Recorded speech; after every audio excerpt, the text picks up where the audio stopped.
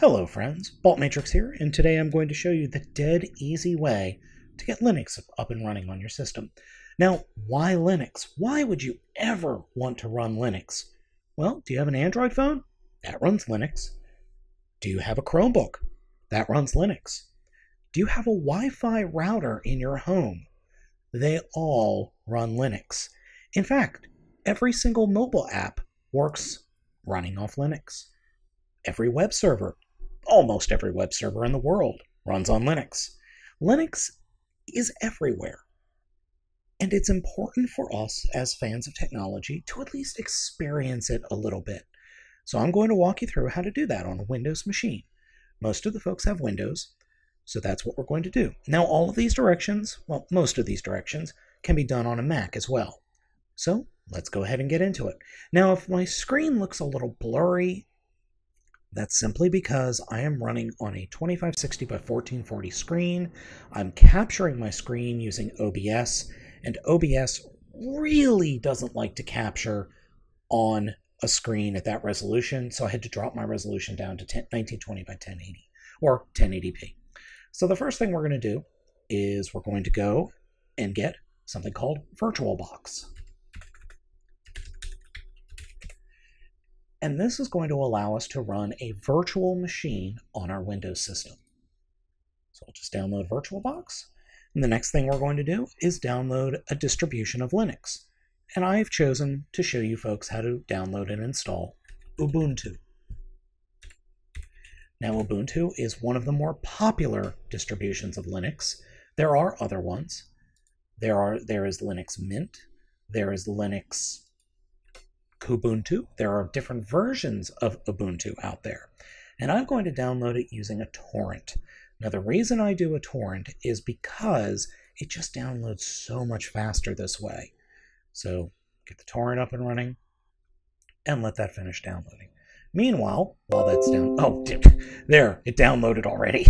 Now if I downloaded the ISO or the ISO file straight from Ubuntu, it would have taken a lot longer. It just would have. So we're going to go ahead and go into my downloads folder. And I got a lot of junk in here. So first we're going to install VirtualBox. Click Next. Accept all the defaults and click Next. Allow it to create all the stuff and click Next. Click Yes. Install. Accept the pop-up that Windows gives you. And I like to do this. I like to install the driver software just to be on the safe side. Great. We've already installed it. Now, I am on a very, very powerful, fast machine. My desktop has an AMD processor with 8 cores, 32 gigs of RAM, and a lot of hard drive space. So I'm fine when it comes to resources. But we're going to walk through a minimal install of Ubuntu. So we're going to click on New once or in Oracle's VM VirtualBox Manager. We're going to name it Ubuntu. Now you can name it whatever you want. It has already chosen Linux, and I'm going to choose Ubuntu 64-bit if I can find it here in the list. Oh, come on. Where are you? Linux 64 should be in here somewhere. Now, what that is saying, 64 versus 32-bit, that's the instruction set for the processor. I am currently using a 64-bit processor. So I'm going to go ahead and go into the advanced and just see if I can find Linux 64-bit. Well, okay. Doesn't look like it wants to do 64-bit. Oh well. So we'll click Next. We'll give it memory. We'll give it 4 gigs of RAM. So that's 4 times 1024, 4096. And that's in megabytes, not gigabytes. So there are 1024 megabytes in a gigabyte. So I'm giving it 4 gigabytes of RAM or memory. We're going to create a virtual hard disk. We're going to use, we'll go ahead and use VDI. That's fine. I'm going to choose a fixed size. That means the hard drive size that you choose, it can't go any higher than that. And then we're going to give it 50 gigs. Create. Now this is creating the actual virtual machine, and this screen and this taskbar that's filling up is actually allocating the hardware on my machine for our virtual machine. That's all it's doing here.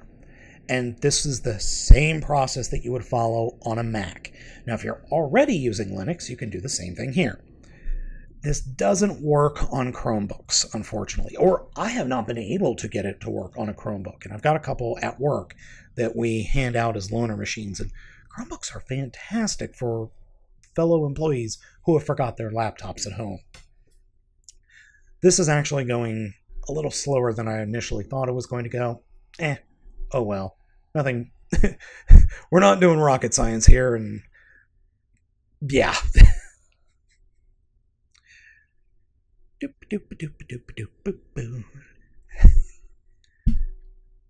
really thought this would be done by now.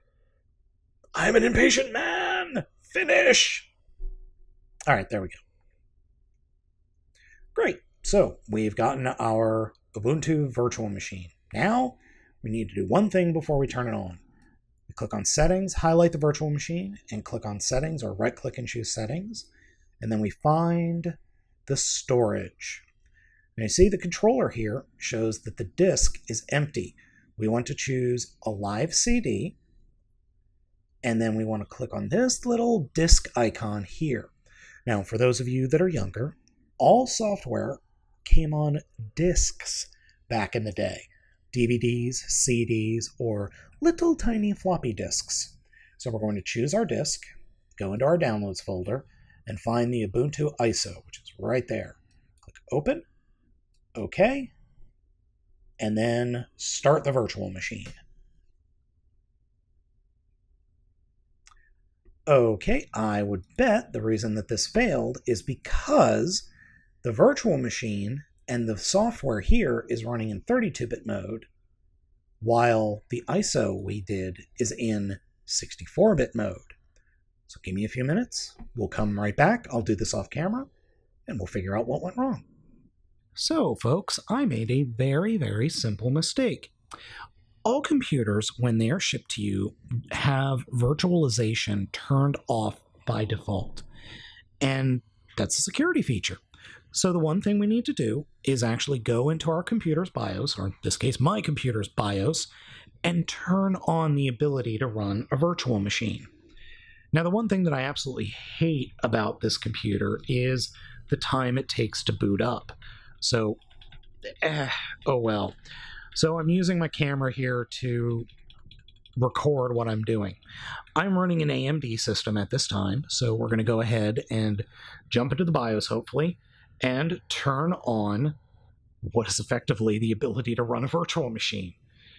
And the only issue is I can never remember where the devil the settings for this kind of stuff is. It could be in Advanced, it could be in Tools, and it's called something different on AMD versus Intel. Intel, it's normally called Intel Virtual Machine Ability or Management. This on AMD, I'm going to have to poke around for a bit. Okay, so it is called AMD SVM for something virtual machine. So we're going to go into see that, and then SVM mode. We're going to enable it, and this is something virtual machine. We'll go to exit. All right, well, maybe not. We'll go to that, and then we'll go to exit, save changes, and exit, and it'll reboot. And then we'll come back and try it again. All right, friends, we are back in Windows, and we're going to try this again. So we're going to launch Oracle VM VirtualBox, and then we're going to click on New, name it Ubuntu. Aha! See, that was the problem right there. Ubuntu, 64-bit now. That is exactly what we wanted to see. Next, I'm going to go 4096 for the RAM, create a hard disk, leave it at VDI. Then we'll go with fixed size again. We'll make it 50 gigs. And then we'll fast forward through this.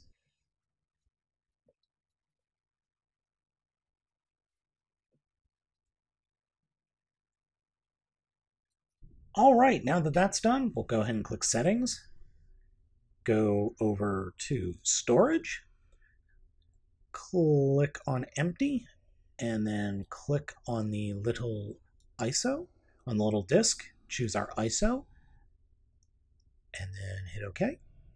And let's launch this sucker. Oh, one thing we want to check first.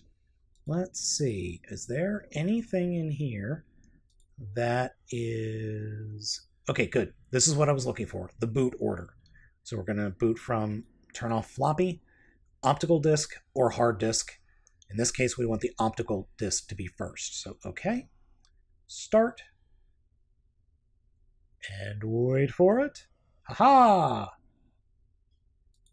There we go.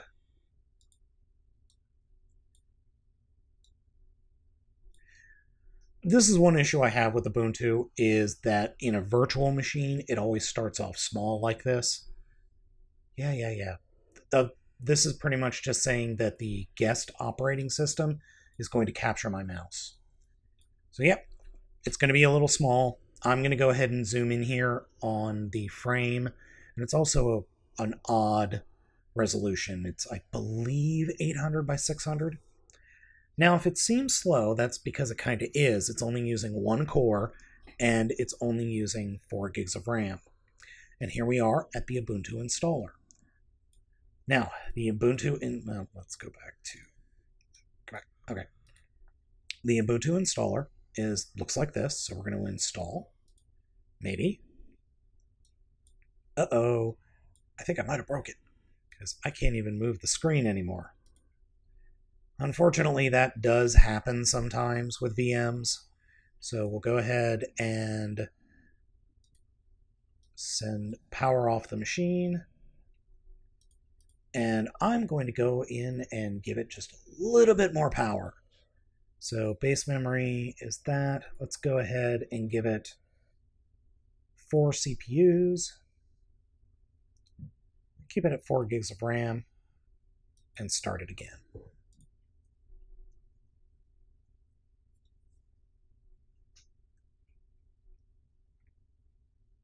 That seems to be making it a little bit happier. All right, there we go. That definitely seems to have helped a little bit. So what I did was I went from using 1 processor core, and I upped it to 4 processor cores, and that just made it happier. So we'll go ahead and install Ubuntu. Leave it at English in the US, because that's where I am. We're going to do the normal installation and download third-party software.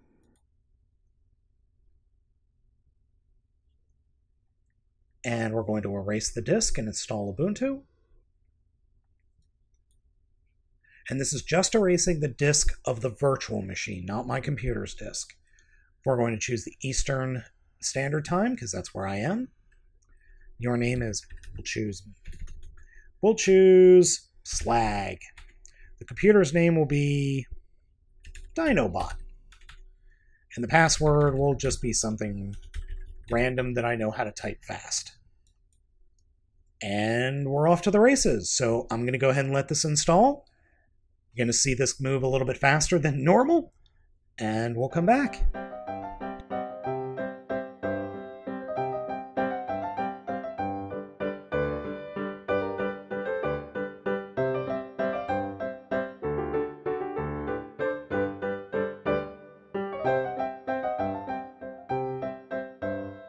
All right, we are here at Ubuntu, and we're going to log in.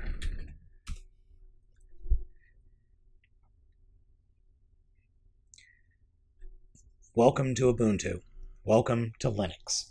Now, as I said, there are a ton of different other distributions or versions of Linux out there, but they all have the underlying same guts, we'll say.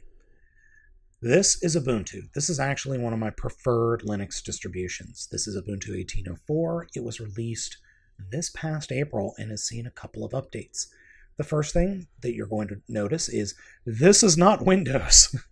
This is not Mac. Actually, it's a little bit more like a Mac than Windows is. Or than like Windows, sorry.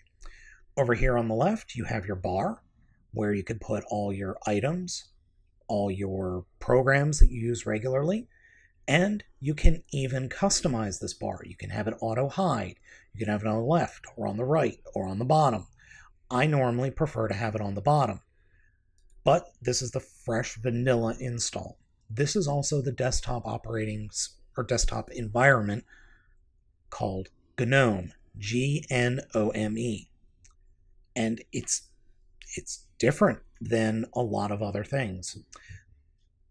Oh, yeah, forgot. Here are different workspaces as well. To access a program, you could click down here or click on the Windows key, or the super key as they call it, and launch, say, Firefox. Or you just have it over here in the bar. Up here in the top, this is called the Activities bar. We have, this will also launch the search.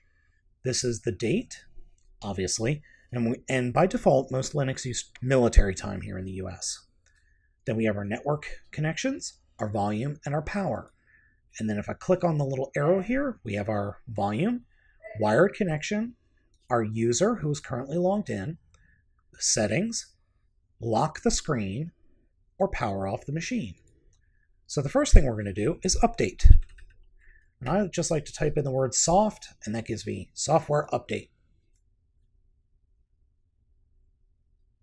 We'll let this launch, check for updates. And you can also do this from the terminal.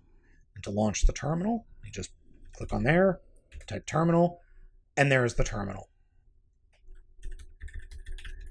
So we'll go ahead and let these install. They'll install a lot faster for you than they will for me.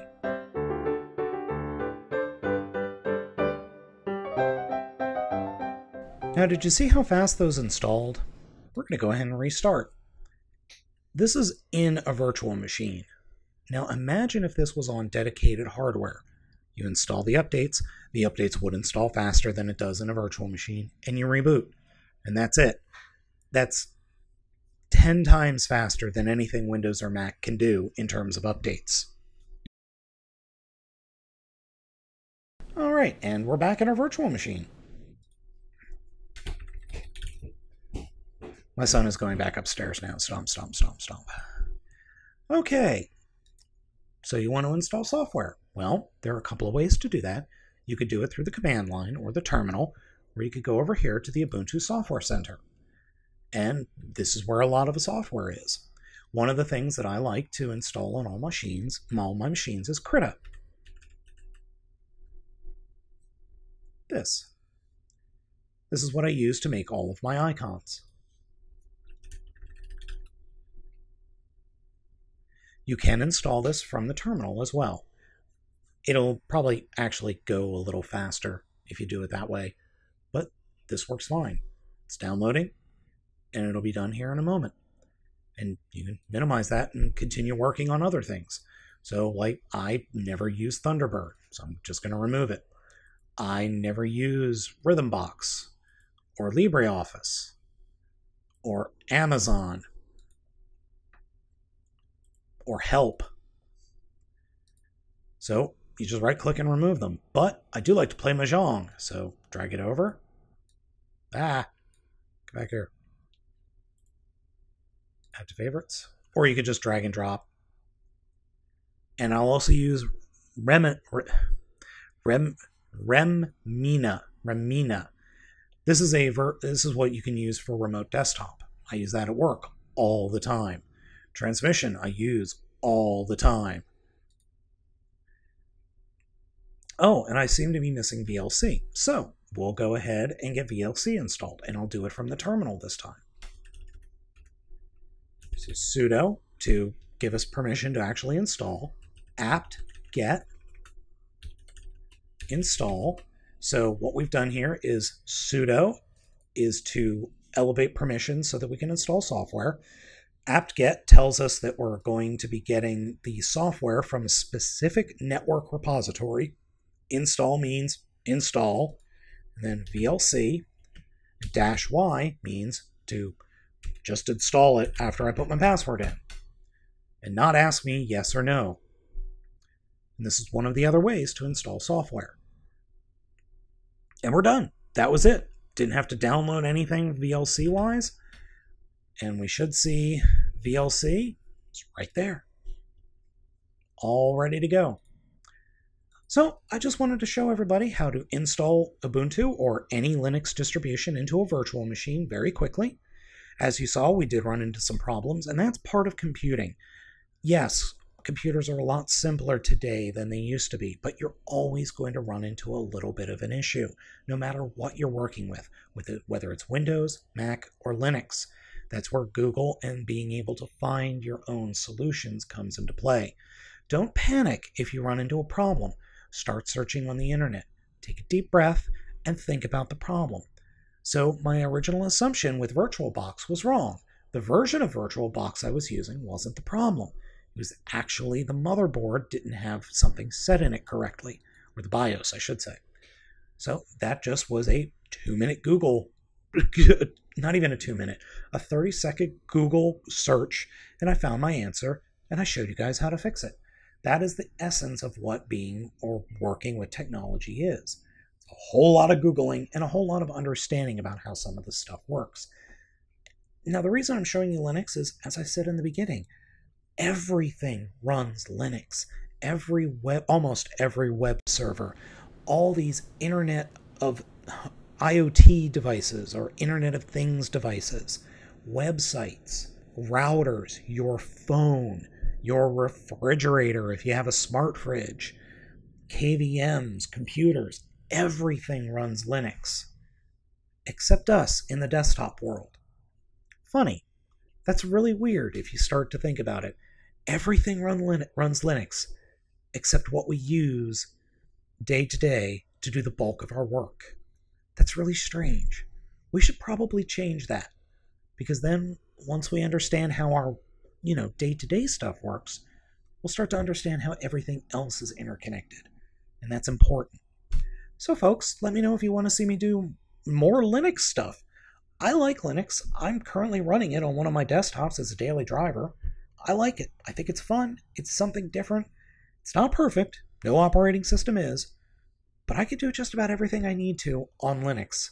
As always, let me know what you think down in the comments. Hit that like and subscribe button.